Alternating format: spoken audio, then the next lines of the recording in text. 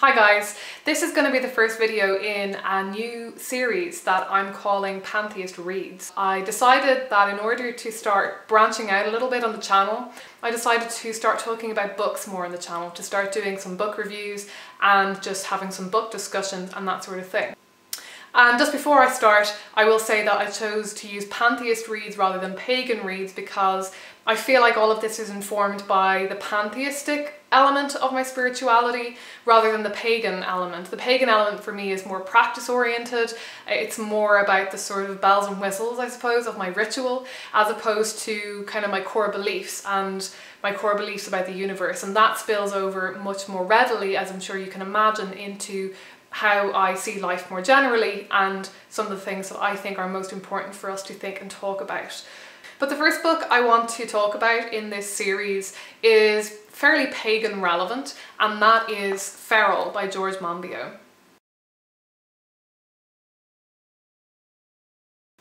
So George Monbiot is a writer who has a column in The Guardian, and some of you may know him from there.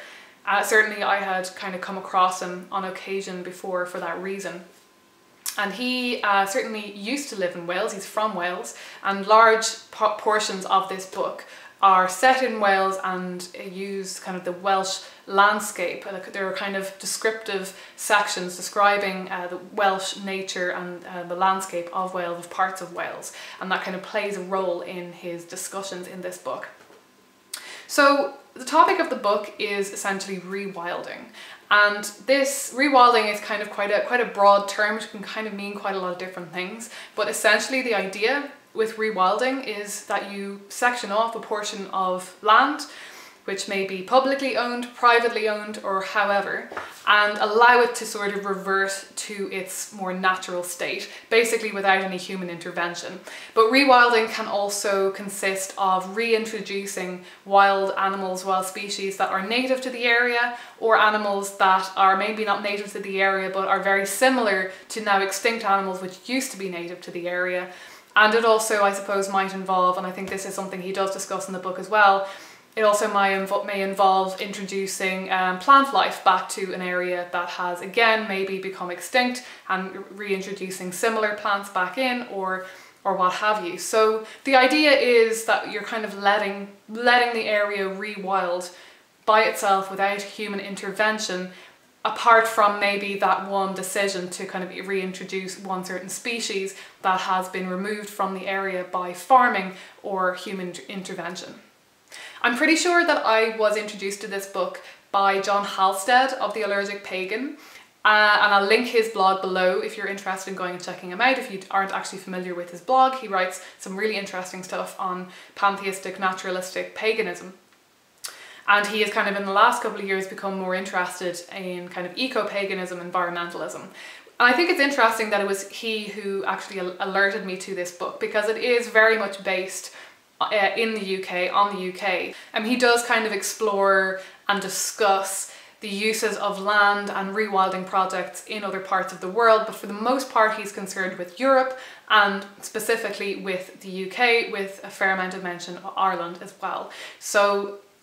but I think it's interesting that George Halstead did actually find this book obviously to be very inspiring and very interesting. So even if you are in the United States, which is where John Halstead is from, or just outside of Europe or the UK or Ireland, you will probably still get a lot out of this book. That being said, I actually really enjoyed that it was written by a British author and focused primarily on the situation in the UK and rewilding projects in Europe, because a lot of the time I do end up reading things that are kind of focused on the United States and policies in the United States, and then it kind of, I don't learn a lot about the policies where I actually live and where I'm from. And obviously I'm living in the UK, and even over in Ireland the landscape is kind of geographically and even politically quite similar to the UK. Certainly in terms of the kind of rewilding issues that we will face or we are facing in the UK, it would be very, very similar in Ireland. So I'm not going to try and give you a synopsis of the book or anything, because I'm sure you can find that fairly easily for yourselves online by having a quick Google search for this book. But I just kind of want to break down some of the main concepts or some of the ideas that popped into my head while reading it, and just discuss it from my perspective as a spiritual person, as a pantheist, as an environmentalist. So Monbiot is primarily concerned throughout this book with encouraging and improving ecological diversity. That's kind of the standpoint that he's coming from. So while you can definitely see it as being an environmentalist book, he's not particularly concerned with questions of climate change and so on, although that is definitely mentioned throughout the book, and a lot of his arguments for rewilding do of course hinge on the question of climate change, of global warming, and how an increase in the amount of trees and, you know, would decrease levels of carbon in the atmosphere and so on. But primarily he's kind of coming from that position of ecological diversity is good. And I think that there are kind of maybe weaknesses and strengths associated with that. I came away from it feeling a little bit like maybe I would have liked to see the argument tied in a little bit more with the kind of argument for the change we need to make in order to stem climate change, but then on the other hand, maybe it is good to have one kind of compact argument, which is essentially what this book is, for the concept of rewilding itself.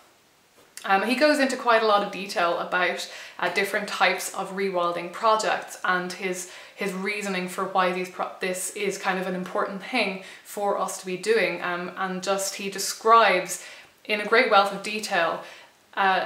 the impact that the reintroduction of, say, one species, like say a predator, will have on the environment. And primarily I would say his main argument throughout this book is he kind of focuses on farming, particularly sheep farming and sheep grazing, and the hugely detrimental impact that this has on ecological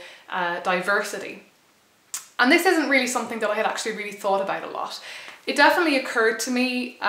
on my trips to Kerry, when I've been spending more and more time in the rural west coast of Ireland. It definitely was occurring to me more and more that while when I first went down there, I was thinking of this as being kind of wilderness, that I was getting out into the wilds of nature. But it did kind of gradually occur to me more and more just to what extent that land is entirely farmed. And it's not even just the areas of the land where you can actually visibly see fields in which there are sheep and cows being grazed, but just large swathes of landscape where sheep are kind of allowed to roam free. There's quite a lot of commonage, kind of common land and things like that people are allowed to graze their sheep on. And in fact, I would say that probably on the entire peninsula, apart from a couple of people's back gardens, there's really nothing in the way of land being cordoned off from the impact of sheep and from sheep grazing, because it's just kind of a really ingrained part of the British and Irish landscape. We've been farming sheep and, you know, farming in general on this land for many thousands of years, and it's kind of become almost completely accepted that any natural or even wild part of the country would be allowed to have sheep in it. And his argument against sheep is probably just one of the most interesting aspects of this book that I came across, because it's such a simple argument. He demonstrates really cogently just how unuseful, unhelpful, uneconomically viable the sheep farming industry is in Britain and Ireland, and how all the same we are kind of throwing money at the situation because it's seen as being a cultural heritage that we have to maintain, but that actually there are much better uses that we could be using the land for. So politically and economically, I found this book very, very persuasive from that perspective. It really got me thinking about how we aren't really putting pressure, or certainly I aren't helping to put any pressure on our governments to make changes in places like that where it would actually be quite easy to make changes. It'd be quite easy to set up a structure by which that farmlands that are actually not making their farmers enough money to live off, or that aren't, you know, economically viable, that they're not producing anything that is actually needed by our societies, that land should therefore be rewilded, allowed to revert, and that some sort of economic structure could be put in place to help that happen, and then that land can generate revenue by other means. I find that very, very convincing and really interesting. It was really something that opened my eyes up to just a different way by which we can encourage our governments to to introduce greener policies, because at the end of the day, farming, as we are probably becoming increasingly aware, is not a green activity. It's causing huge problems for the environment. And when we think about the environmental crisis, we think a lot about factories, we think a lot about industry. We don't really think so much about farming, and it's just one of those areas where there's kind of no need for it. Anyway, I found that very interesting, but it also really did get me thinking a lot as well about the lack of wilderness that we have in Britain and Ireland, and how we think of these farmlands as being sort of the untouched parts of Ireland, and that they're sort of wild and unkempt and in their natural state, when actually they're not. And even the sections that aren't being heavily farmed have still been basically reduced to a really barren version of their former selves and their potential selves. He talks about the fear that we seem to have in Europe in general, but more particularly in Britain and Ireland, of wilderness, of wild animals, of actually allowing our land to revert, of stopping our interference with that land. And he talks a lot about how we have this notion that even in order to bring more ecological diversity and to improve the health of our planet, that requires our intervention and our active interference. But at the end of the day, a lot of the time, what really needs to be done is for us to sit back and do nothing, and actually just let things heal themselves and just leave them alone, and try and maybe remove the elements that we have brought in that have really changed the ecosystem. I found those discussions really interesting, that were kind of showing how we have this aversion to allowing things to slip from our control.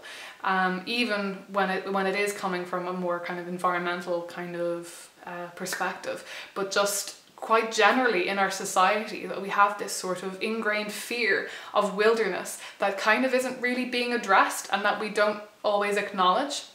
I think a desire for true wilderness, true wildness, is something that many pantheists, and particularly many pagans, are really familiar with. I think it's one of the things that actually really draws us into paganism, or that makes us think about pantheism in the first place, that makes us feel like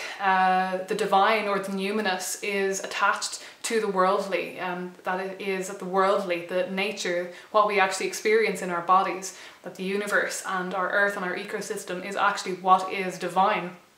There's a very natural connection there with wanting to encourage and allow parts of that world to revert to wilderness. Just kind of as much as,